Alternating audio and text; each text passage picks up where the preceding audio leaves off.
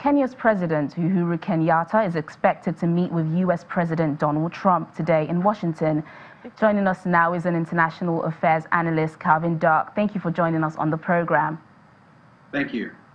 While we know a number of issues will be discussed by both leaders, will the last presidential elections in the country come up?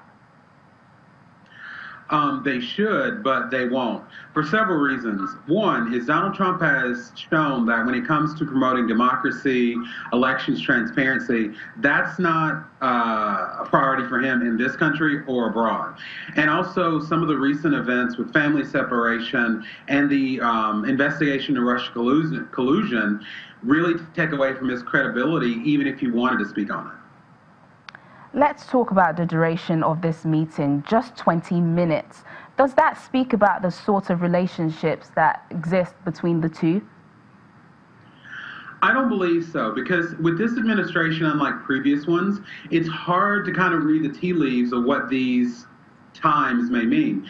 It could just be because, President Trump is juggling a lot of things, most controversies of his own making, and I don't really think he needs the time to do the substantive meetings that other presidents would have had. Because to be honest, this is going to come down to if he feels chemistry with President Kenyatta and if President Kenyatta compliments him on how he believes he's made America great again. So I don't believe the time gives an indication one way or the other.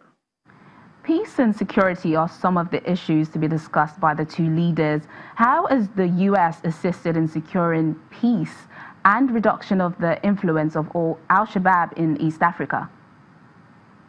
Well, I think that after economic ties, security cooperation is going to be high on President Trump's agenda. And I do think that inasmuch as President Trump can increase security cooperation to reach his goals and improve his image as, making America tougher and stronger, he will. However, I think that the lack of a really coherent strategy for security and economics in Africa is going to handicap whatever the two leaders discuss or whatever could come out of the meeting as far as security is concerned. Thank you, Calvin Dirk, of African Affairs, International Affairs Analyst. Thank you for joining us on the program.